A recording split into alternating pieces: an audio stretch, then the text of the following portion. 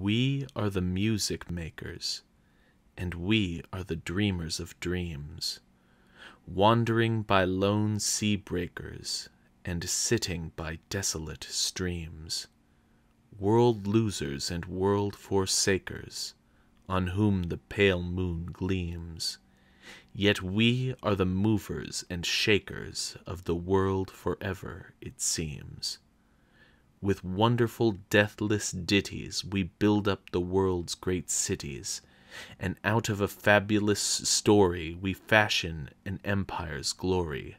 One man with a dream at pleasure shall go forth and conquer a crown, and three with a new song's measure can trample a kingdom down.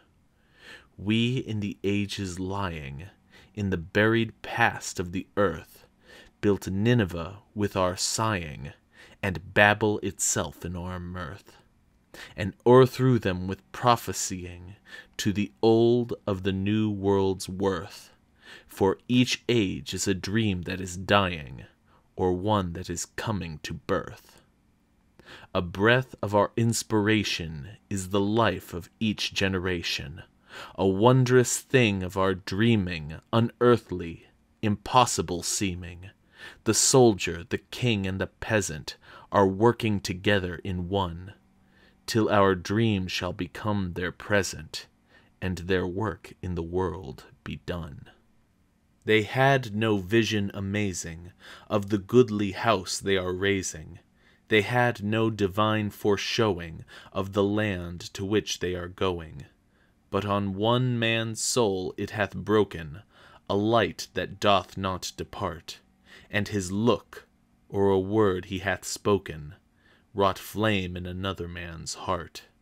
And therefore today is thrilling, with a past day's late fulfilling, and the multitudes are enlisted in the faith that their fathers resisted, and, scorning the dream of tomorrow, are bringing to pass as they may, in the world, for its joy or its sorrow, the dream that was scorned yesterday.